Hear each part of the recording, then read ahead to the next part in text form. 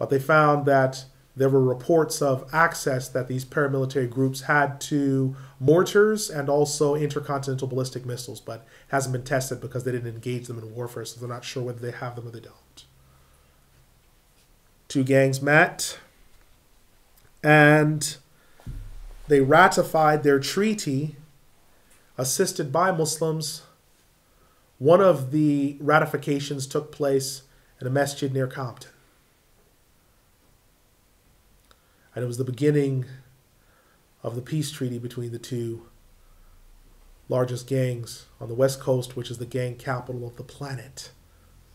A place that hadn't known peace since 1965. And now people start looking at the option of, let's see if peace can work. It was a remarkable time. People that had been enemies. Parents hadn't seen their children in 20 years. Aunt hadn't seen her niece. Uncle hadn't seen his nephew. Brothers hadn't seen each other in years. And if they did, it was behind the barrel of their guns. Now they're sitting down and eating. There began to be a change between blacks, Mexicans, and the Arabs of Long Beach and Michigan and other places. You had 500,000 Arabs in California gangbanging that considered hanging it up. Very serious thing. Now, it was at this time that one of the great ghetto stars of the West Coast, Monster Cody Scott, becomes a Muslim while in prison. And the Bloods and Crips, to foster solidarity, made an album together. The language on the album is most certainly parental advisory. It was not intended for a preschool audience. But I will say that for where they're from, and coming from the West Coast myself, it was probably one of the most positive things I could have ever heard from them. I didn't hear the whole thing, but I heard sections. What could have been heard from them. But things started to happen. In 1414AH, record executives created gangster rap. This was an industry-led form of rap music which removed the political and social message of street knowledge hip-hop and lined the inside of it with violence instead. No political message. I have all the guns. I have all the women. I never lose a fight. I can't be stopped. I won't be stopped. And I'm invincible. And you can be too. Young kid tries it, gets his head kicked in, gets killed. Doesn't understand why. Because he listened to this record, and if you're bad and you're invincible, you go try it on someone else, you'll be fine. He goes and tries it on someone else and gets hammered. How could this have happened? And you have thousands of young, suburban, white, no ghetto living, rich house living in, everything having kids, wishing that they'd been colored and born in the ghetto. And since they can't be, we're going to vicariously become black, vicariously become Mexican, and live in this state of being gangsta. And then you have the poor Asian youth. He wants to be Jamaican. The Jamaicans want to be black. And the blacks are in a pitiable situation. So he's only getting it third hand. He's a third hand fake gangster. He's not even getting the uncut fake gangster. He's getting it filtered. And so now you're starting to see the young Muslim brothers, the Asian with the ear pierced and the gold teeth. He's got a problem with his pants. He's got all types of other situations, and the parents have a problem with him having problems with his pants. I've tried to speak with him, can't reason with him, don't know what's wrong with him. And when he's speaking, it sounds like a cross between a mumble and a cat being choked. This is gangster rap. And you'll be checking through his room and you'll find a few albums that, what are these doing here? There's a man on the front brandishing a rifle. What's this? Must be something to do with, I don't know, duck hunting. Then you turn it on and you wish you never had. Gangster rap. It seems to be, it's affecting some of the females, but it's the bravado aspect of it is definitely male. It's definitely male. Young guy, he doesn't feel convinced on being Asian, so let's try out being black. See how it works. I might just get inducted in, grandfathered into the black culture. But that is a farce itself. So this is part of what happened with the rise of gangster rap. White fans took to it immediately. Copies flew off the shelf. This is also the same year there was a partial collapse of the truce between the East Coast, Hoover Criminal A-Tray and Rolling 60s, and the war resumed in 1416. So the peace treaty had lasted, it was a sweet few years. But some people couldn't let go of the fact that you killed my best friend. You killed my brother. You killed my cousin. You killed my dad. You killed so-and-so. And I cannot forgive you for that. So some people couldn't let go. They just couldn't. They just couldn't. The Warren Commission, which is a commission that deals with issues of race, released its second report that people of color in the United States are worse off. They're worse off than they were during the times of segregation in the 50s and 60s. They're actually worse off. That's the Warren Commission. Might I remind you, the Warren Commission, these are white people. So their understanding of the politics of the U.S. is correct. This would be the same year that while in prison, B.G. Knockout would become Muslim, use his life to act as a lesson to other youth considering the wrong choices. He would be released a few years later to his Compton neighborhood. He had a massive impact on Compton when he went back. Osama bin Laden told Muslims to stay out of high buildings in the year 1420AH, especially those around New York. After this message, Mullah Muhammad Omar of the Taliban movement seized his equipment and said that he was not a qualified scholar. You can find these things in the library if you look up a lot of the history, do your own research.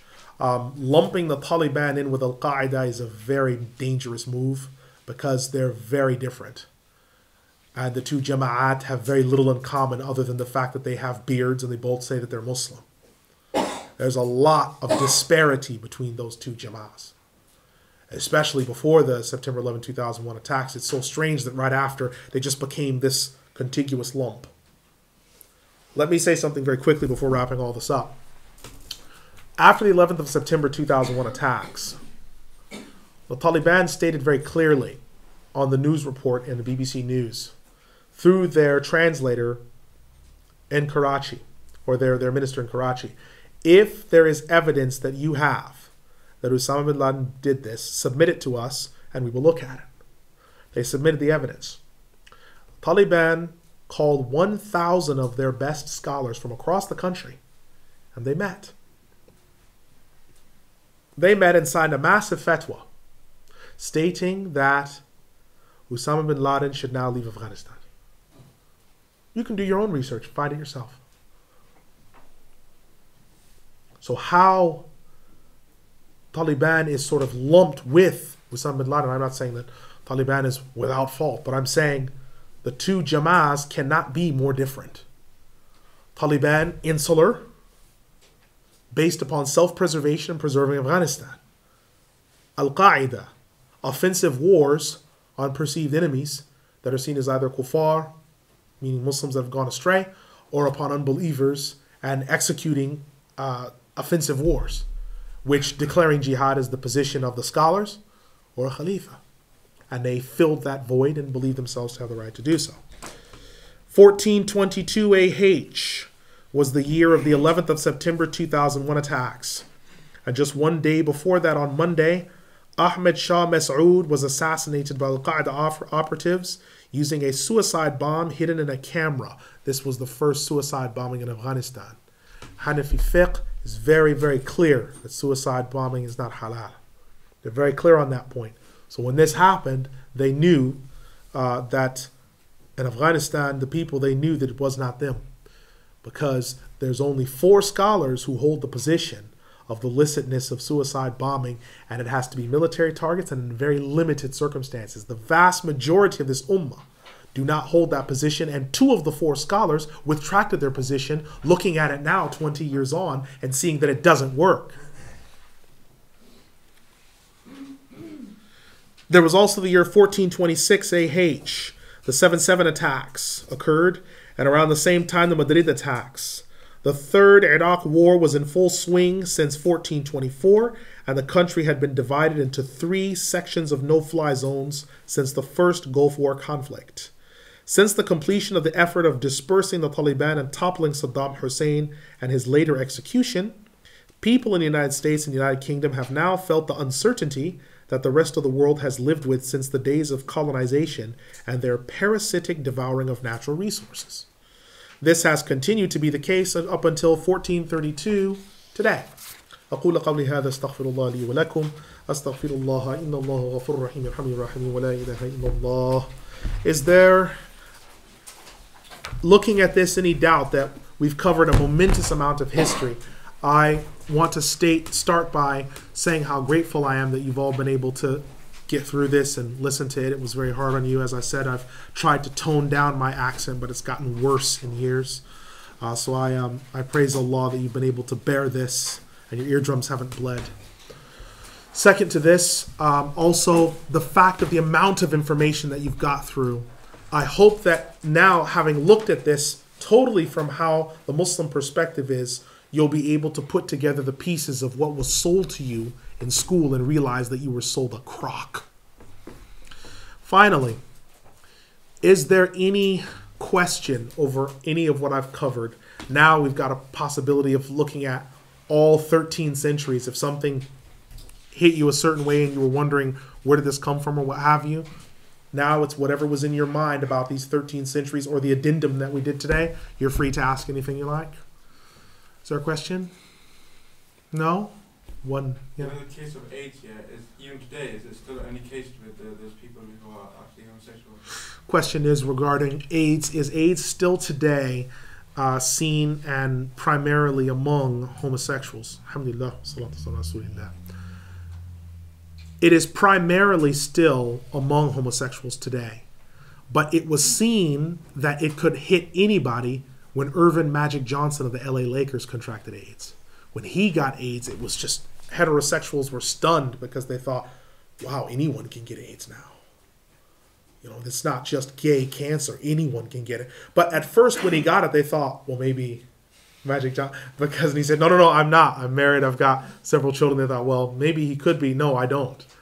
Right? So he had to, first of all, once it was proved that he had AIDS, he then had to spend the rest of his time proving that he wasn't bisexual or homosexual. And then once that was established, then it was said, okay, heterosexuals can get this as well. Right? So it is now seen as a disease that anyone can get, but primarily the high-risk groups and the highest amount of people that do contract AIDS virus are still homosexuals. Still. Yeah. Is there another question? Yes. So you know gentrification, is Yes. that what led to making ghettos? Question is, did gentrification lead to what made the ghettos? Alhamdulillah, salatu rasulillah. Sometimes it was used, and sometimes it was used to keep ghettos where they were. They would be used to create ghettos when people would move in, and the whites would move out, and you would take the industry with you. That's part of the way it was used. If a ghetto was already there, and it had some industry left, gentrification in the second phase would start, where they would actually remove all the industry and everything else. Because the first part had already been done by you moving into that area. Yes? Yes? Okay. If there's no final question, then inshallah we'll close from here. Yes? Just a very quick one. Yes. I'm reading a book by Professor Al Qadri on Mehdi. And obviously we finished the up until the 50s Al-Hijra. Obviously there's more to come.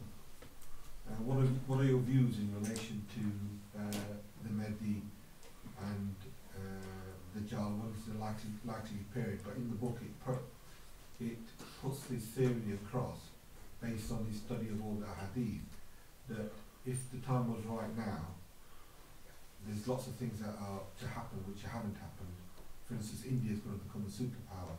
This is mentioned in one of the hadith, and some other things.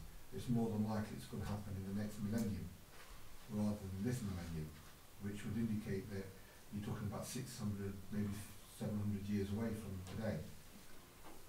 So just really your views on the future in relation to the Mahdi.